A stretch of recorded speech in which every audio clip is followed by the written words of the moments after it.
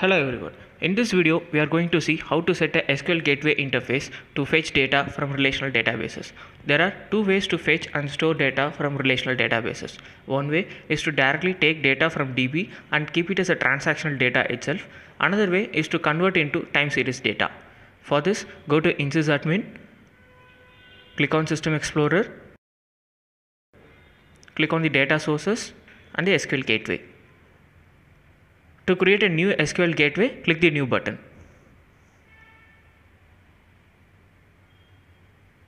Give it a name.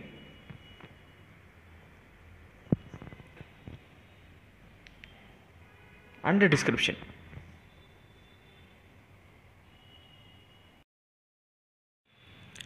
In a SQL DB type, select the type of database from which data needs to be fetched. If it is a database other than Oracle or MS SQL, we can use ODBC to fetch the data. Based on the type of databases, we have different connection strings. Let us have a look into it.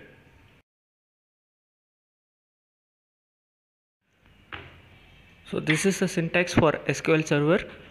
For local DB, this is the syntax, and for Oracle DB, we can use this syntax. So generally in the syntax, it consists of server IP address, the database name, and if it has any user credentials, we have to give the username and the password for it.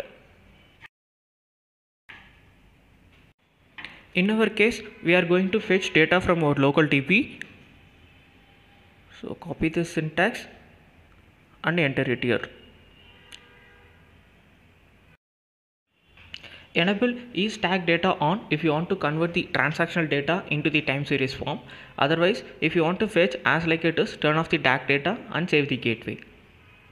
Or else, if there is any stored procedure to get data, we can enable is store procedure on, and we can give the parameters here, or otherwise turn it off.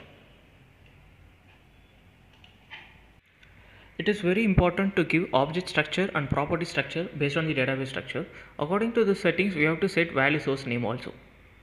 Let us take an example of one table from our operator logbook database. So in our operator log database, we are selecting the table name called operator logbook. Export it into the Excel form.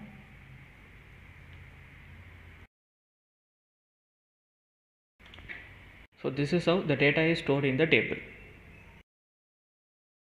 Enter the table column name, that is operator logbook.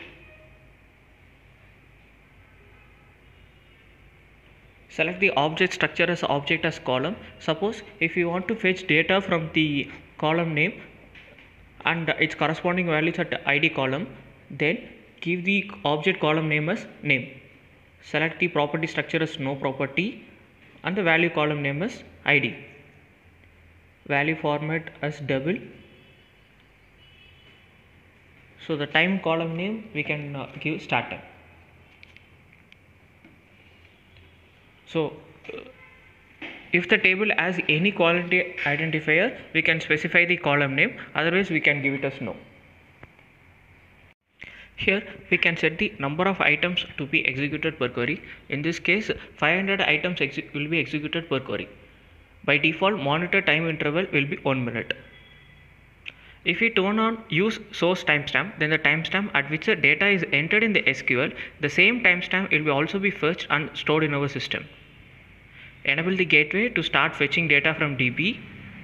We can set the interval frequency at which the data needs to be fetched. So we can give it as a 5 minute here. We also have the option to notify the user when the gateway is disconnected. Enable system notification and select the user to whom the notification have to be sent. Once it is done, click the save button. It is saved successfully. Now let us test the gateway. Enter the tag name here. In this case, details in the name column also acts as a value source name. Take any tag and click on test gateway. We can see values in the ID column fetched here. Thank you.